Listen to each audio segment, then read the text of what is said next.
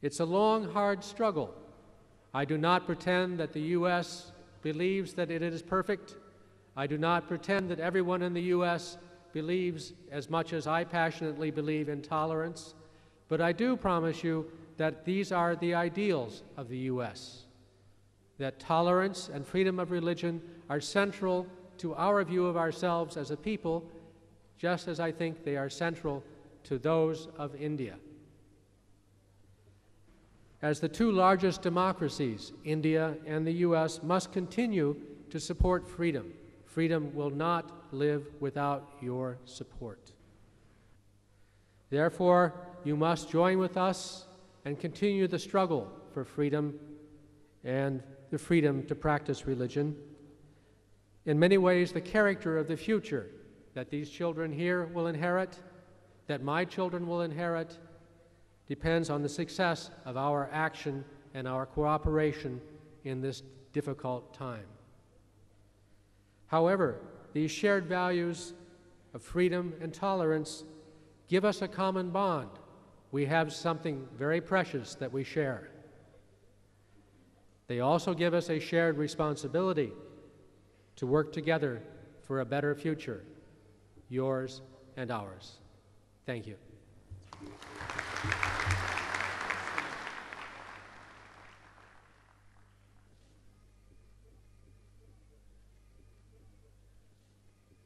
Assalamu alaikum. It's a privilege to introduce Dr. Zakir Naik.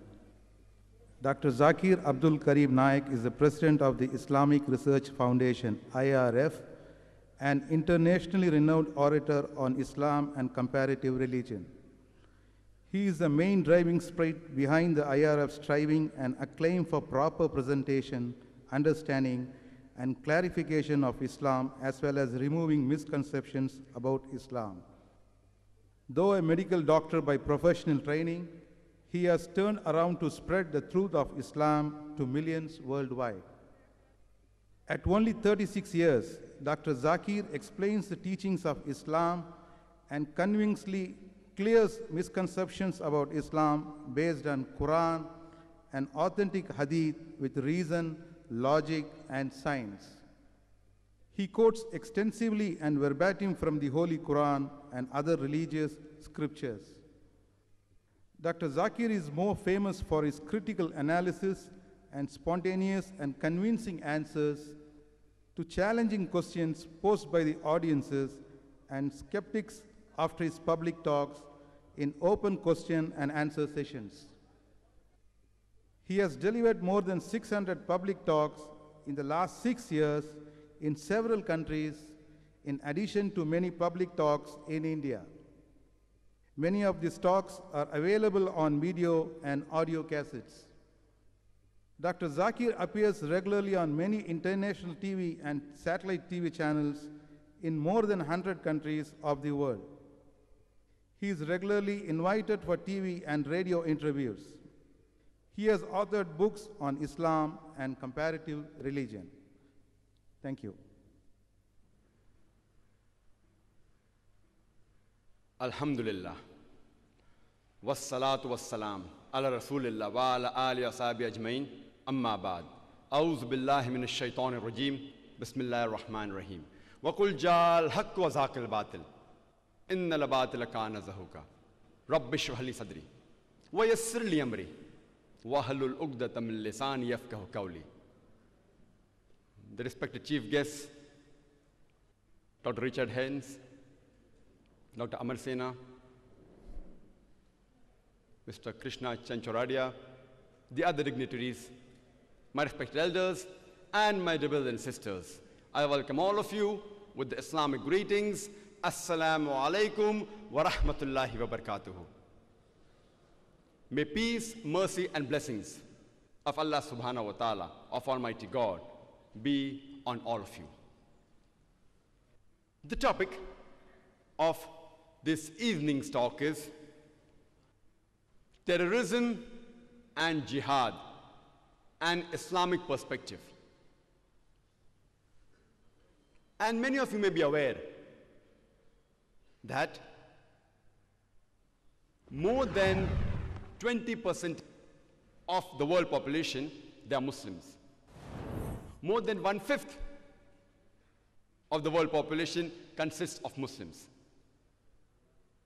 But unfortunately, Islam is also a religion which has the maximum number of misconceptions.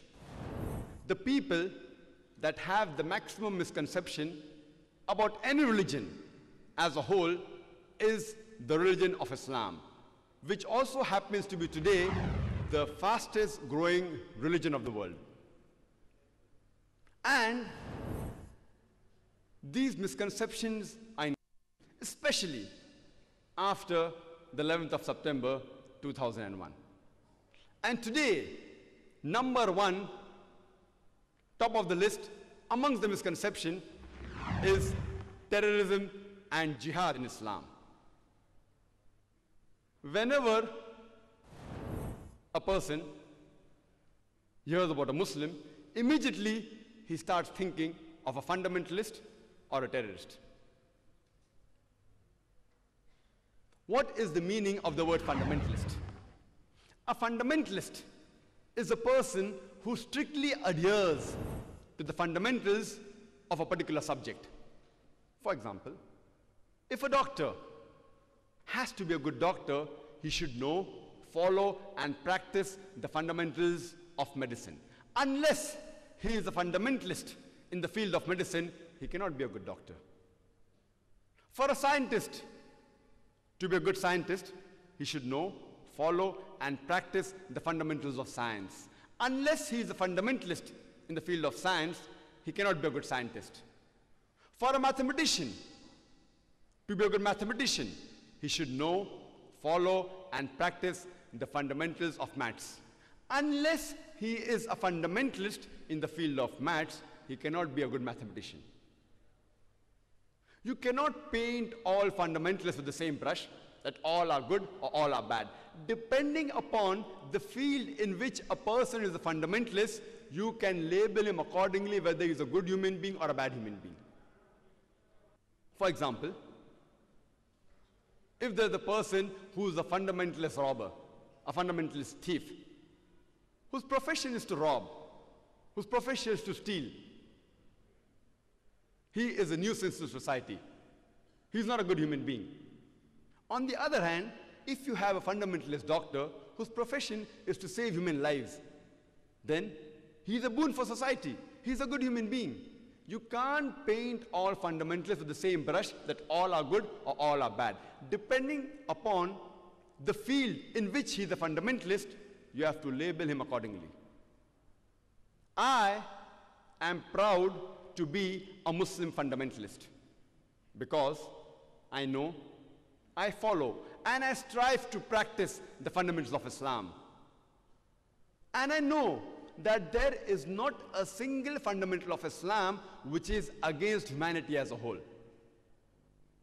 And I challenge any human being in the world to point out a single fundamental of Islam from the authentic sources of Islam which is against humanity as a whole. There may be certain people who may find that certain teachings of Islam, certain teachings of Quran, they are against humanity. But the moment you give the logical reason for it, the statistical record of the world, there will not be a single human being who can point a single fundamental of Islam which is against humanity as a whole. That's the reason I say I'm proud to be a fundamentalist Muslim. And I say in the same breath that for a Hindu to be a good Hindu, he should be a fundamentalist in the field of Hinduism. Unless he's a fundamentalist Hindu, he cannot be a good Hindu. For a Christian to be a good Christian, he should be a fundamentalist in the field of Christianity. Unless he is a fundamentalist Christian, he cannot be a good Christian. If you read the Webster's dictionary, it tells us that the word fundamentalism was first coined, was first used to describe a group of American Christians who were called as Protestant Christians in the earlier part of the 20th century when they objected to the church. Previously, the Christian church, they believed the message of the Bible was from Almighty God. These Protestant Christians, they protested and they said that not only is the message of the Bible from God, but every word, every letter of the Bible is from God. If any human being can prove that Bible is the word of God, then this movement of fundamentalism is a good movement. On the other hand, if someone proves that Bible